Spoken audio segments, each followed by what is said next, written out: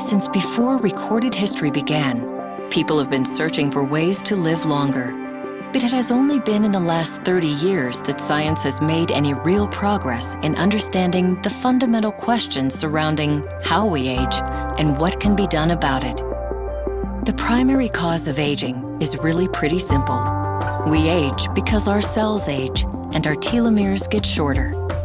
The 2009 Nobel Prize in Physiology or Medicine was awarded for breakthrough research on telomeres and their effects on aging. What can we learn from the newly discovered link between telomeres and aging?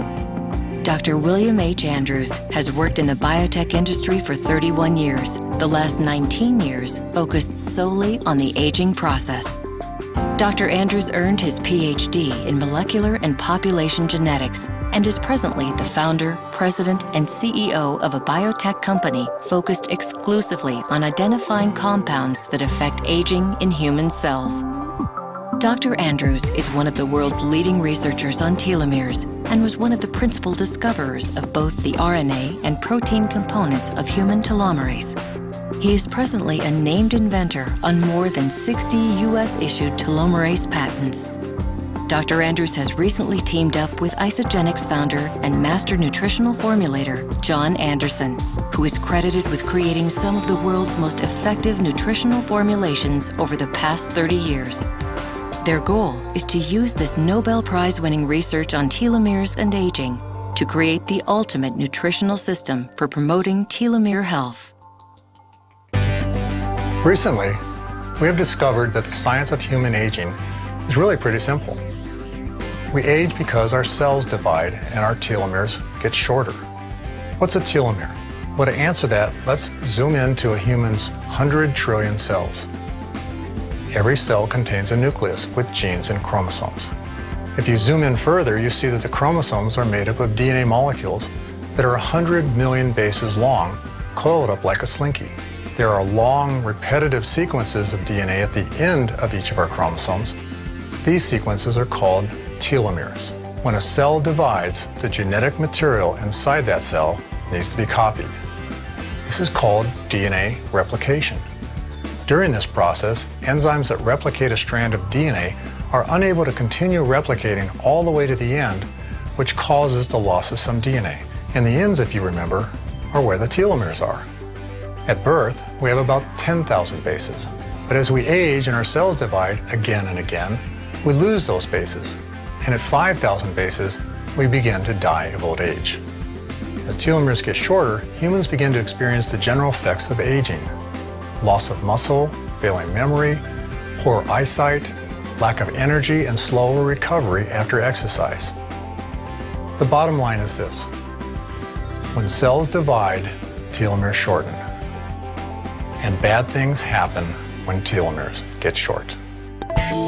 As an analogy, think of DNA as a long row of bricks, and of DNA replication as a bricklayer walking backwards on top of a brick wall, laying a new layer on top of that row.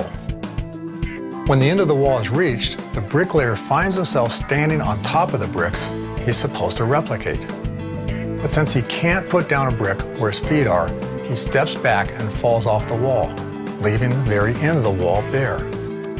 As a result, the new copy of the wall is shorter. Just like this brick wall was copied imperfectly, our DNA is unable to copy itself perfectly. When a strand is replicated, the new strand is shorter than the old strand. Initially, we thought there wasn't anything we could do to affect the aging process. Now we know there are some things we can do, like some lifestyle changes, specifically decreasing toxins in our body, addressing obesity, and improving our nutrition, plus reducing physical, mental, and oxidative stress, which are all key to slowing down the aging process. But perhaps even more significant than this, scientific research has concluded that the next big step to maintaining a youthful body is to find strategies to actually lengthen our telomeres, essentially turning back our biological clock. Research we completed in 1997 established that humans also have an enzyme called telomerase that can lengthen telomeres. This research was so significant that in 2009 it was awarded the Nobel Prize in Physiology or Medicine. Let me explain this research further. We know that there must be a way for our bodies to re-lengthen telomeres because our reproductive cells do not exhibit telomere shortening and show no signs of aging. The reason these cells are essentially immortal is because reproductive cells produce an enzyme called telomerase. Telomerase acts like an assembly line inside our cells that adds nucleotides to the ends of our chromosomes, thus lengthening our telomeres. In a cell that expresses telomeres are lengthened as soon as they shorten. It's as though every time the telomere clock inside our cell ticks once, telomerase pushes the hands of the clock back one tick. Returning to the analogy of the bricklayer that can't lay the last brick on the brick wall, telomerase would be like an angel that flies in and puts the last brick in place. The telomerase gene exists in all our cells. That's because the DNA in every one of our cells is identical. A skin cell, muscle cell, and liver cell all contain exactly the same genetic information. So if the cells that create our sperm and egg cells contain the code for telomerase, every other cell must contain the code as well. In 1997, we inserted the telomerase gene into normal human skin cells, grown in a petri dish. When we observed that the telomerase enzyme was being produced in these cells, we then assayed the telomere lengths. We noticed that the skin cells were essentially becoming immortal. There was virtually no limit to the number of times the cells could divide.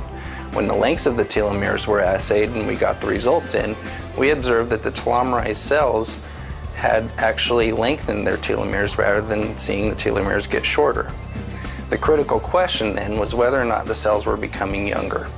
A few years later, another lab inserted the telomerase gene, the same gene we were using, that already had very short telomeres.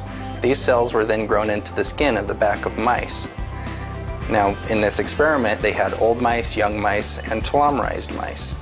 When looking at the old mice, we noticed that the skin was getting wrinkled. It blistered easily, and we noticed some gray hair. As for the young and telomerized mice, there was virtually no difference.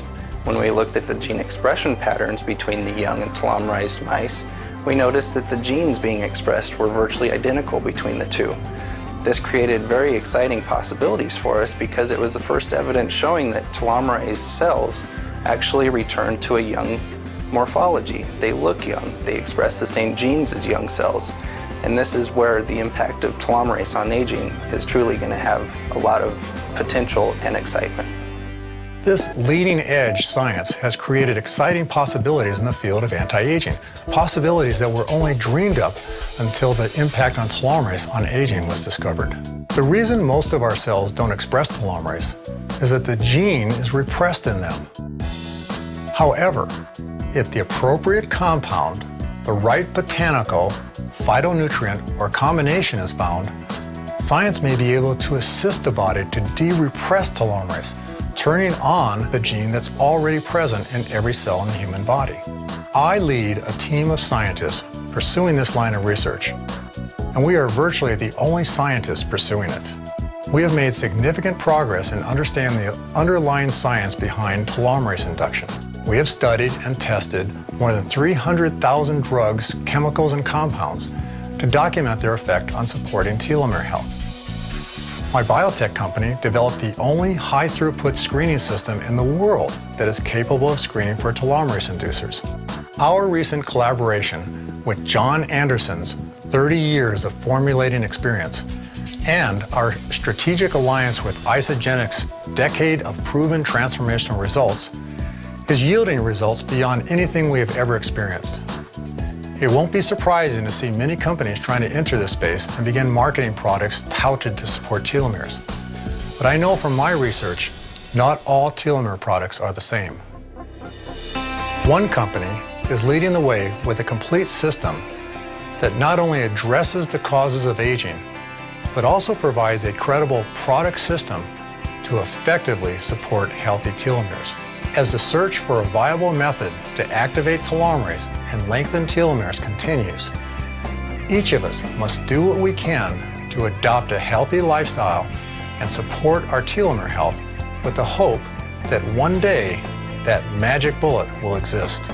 The good news is there are strategies that you can immediately employ to provide telomere support that may slow the aging process.